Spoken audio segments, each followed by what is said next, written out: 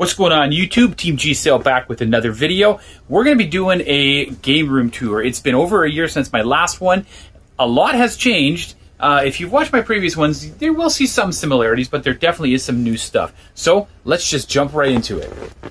Alright guys, we're going to start in the original corner. My NES collection has grown a little bit. In my last video I did sell some of my games off. And I've recently acquired a lot of those back. I am still missing about 15 games to get the collection back to complete, but it's going pretty good overall. I did get a copy of Action 52. I had originally sold it off and then got it back into the collection, which is awesome. Also got these really cool Mario and Luigi figures. These are vintage from the 1980s. My cousin actually sent them to me from the US, so shout out to him for that. And also started to build up my retro game, my unlicensed game collection again after getting rid of almost all of those again. I've had to move my Atari collection. It outgrew its original spot. So right now it's here. Obviously you can see this doesn't work either. I'm really going to have to figure out a new way to store my Atari 2600 games because this isn't that effective either. My Super Nintendo collection has grown as well. It's pretty much at its capacity right now. I'm actually stacking some games on top there. So I will put the number of games I have for each collection at the bottom. You'll see it pop up there. I've had to move my N64 out of here because I outgrew this area. So right now I have my Genesis collection, which has actually grown quite a bit since last time, and did have some pretty notable additions, including a Teenage Mutant Ninja Turtles Hyperstone Heist, which I've added to the collection. I also got an awesome copy of, a little stuck there, Michael Jackson's Moonwalker, which is a really cool addition. And of course I do have the Action 52 for the Genesis as well since my last video. My ColecoVision collection's grown as well, and it's had to come down here, as well as some Odyssey, Atari 5200, and some TI-99 games as well.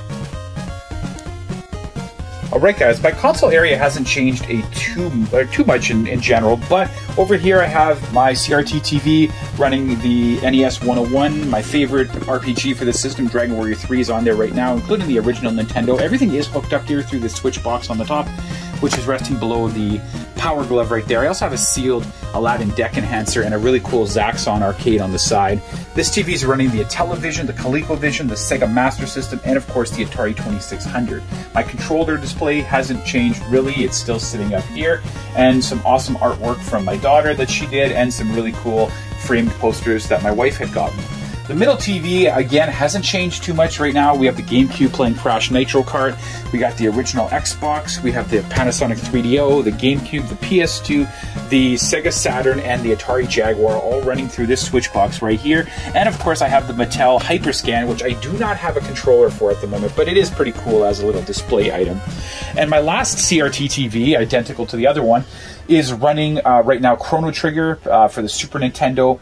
We have a Virtual Boy, which is functional here, and a lot of consoles, the Genesis Model 2, the Genesis Model 1, the Super Nintendo, TurboGrafx 16, N64, PS1, and of course a VHS to watch movies on, all running through the switch box on the top, being accompanied by Rob, and my favorite VHS, my original childhood copy of The Wizard, and of course above we have my Tiger handheld and other handheld collectibles. I've added a number to this since my last one, and I'm actually out of space, so I also might have to rethink this handheld collection as well, because there are obviously a lot more to add.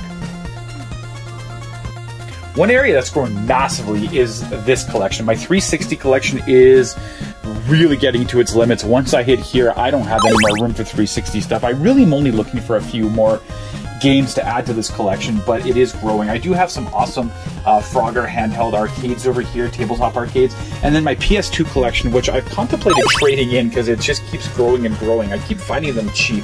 As well, my PS3 collection at the bottom is growing exponentially as well, and obviously I'm going to outgrow this shelf really soon. I still haven't got a TV here. I don't remember if I had one in my last video, but it was broken and I have not replaced it yet. So this area is a work in progress. I did recently find some super awesome Ninja Turtle water bottles, which are just out on display as well. And my wife got me these absolutely amazing VHS displays that light up in the dark, Goonies, and of course there's the Indiana Jones ones over there. Right now this area is a work in progress. The Wii U and the Wii have been brought upstairs so the kids can play it, and some of the other consoles are just kind of sitting here right now because there's no TV to play them on. The Wii collection has not changed. It is still 100% complete since the last time I did this video. Not much to add here, but if you haven't seen my previous game room tour, 1,274 games. This is a complete Nintendo Wii collection with an awesome custom sign that my wife made for me, and some really cool Nintendo Power posters in the background. Otherwise, the main sort of highlight games are all on top, including some pretty uncommon, expensive, and hard to find ones. And recently found these super awesome Mario and Luigi figures, which just are going to adorn the front here. But otherwise, this is what a complete Wii set looks like. Now, the consoles that are on display are actually non-functioning consoles. I found them, they were broken, and instead of throwing them away, they look pretty cool on display now. So that's the way this collection works down. The corner over here, not really changed as much as well. I still have my arcade. It has a Teenage Mutant Ninja Turtles header, but it's not a Teenage Mutant Ninja Turtles arcade. It's actually Golden Tee. It is functional, but we have it off because it makes too much darn noise. I got a complete Nintendo Entertainment boxed action set here. My movie Goonies poster hasn't changed, although I do have a Wizard one. I just need to get a frame for it. I have some pretty awesome Nintendo strategy guides and winning tips from Consumer Guide here in my book area. A really cool Blades of Steel header for an arcade, and then an awesome glass Pac-Man arcade display, as well as some really cool slot machine headers as well. Over here is my Nintendo Power collection, which is growing as well. I've actually had to go down to the 3rd level now. Also some pretty interesting box stuff. This is a really random shelf. It houses a lot of things that just kind of don't fit. I have a box Game Gear, box DS's, some really cool pinball machines, some type board game type machines, and of course I recently found a box Socrates and an Aura Interactor. I have a TI-99 here, which I do not have the hookups for, so it's more of a display item, and some of the ColecoVision expansion modules, and then of course an awesome Alf and Garfield plushie to make this area finished off.